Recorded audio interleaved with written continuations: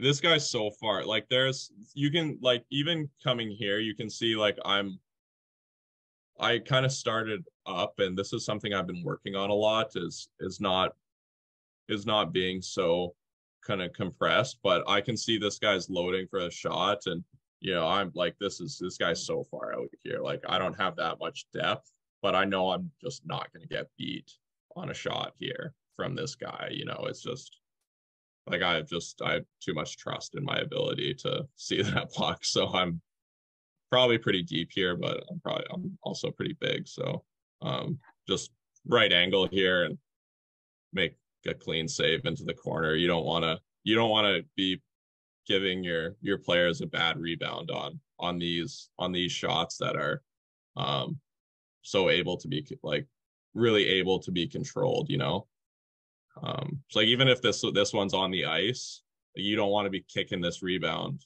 into the slot. It's just a grenade for your players. Everyone's expecting this to go to the corner. It's just find a way to get it to the corner. Perfect. Couldn't find a good one off the rush. I was talking about the angle thing, but I never heard that before. And it's something I used to do, just not really by accident, but on purpose. I don't want you shooting short side. I'm going to give you a harder shot. I'll make it look appealing. Absolutely. Yeah, absolutely. Yeah. That's like, so when players are coming down the dot lines, I'll definitely line my sight up. So my outside eye. So in this instance here, would it be he's coming down the dot line, I'd have the puck lined up on my right eye. Gotcha. Because the game's a percentage game. So oftentimes, love it, man. Players are going to be trying to shoot short side here. Because everyone likes that short side rip, and it's especially since he's a righty, it's harder for that shot to come across his body. Obviously, if it's a lefty coming down the dot lane into the slot, he's going to have a better shooter angle. So do you change it if it's a lefty coming down this side? Would you stay like dead center? Yeah, I mean it's different. I think in these instances it wouldn't be too much of a change. Like this specific one, but like let's say shooters are rolling up or have the puck kind of at the top of the circles or inside the circles near the dots, like maybe on the corners, like somewhere in there where those players are. If it's a lefty or righty, that definitely changes how you're going to want to approach it.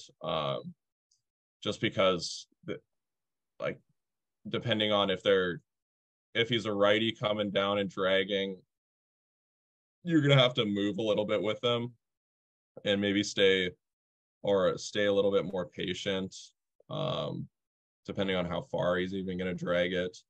Because lots of guys are really good at throwing it across your body nowadays. And if it's a lefty right there, like you're gonna have to have a more centered to your nets just naturally. But yeah, it does change how you read it and how you play the game. You got to know, especially on rushes, you're gonna have to know if it's lefties or righties or what sides they're on.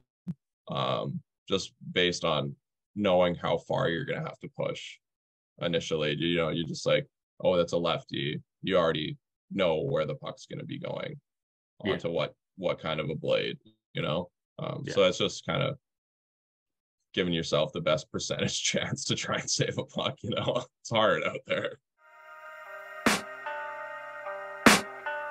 I can hear the demons call when they do what they do, and now I feel like taking off, find a place with a view. The pain is never gonna stop if it's controlling you. I know that time can heal it all.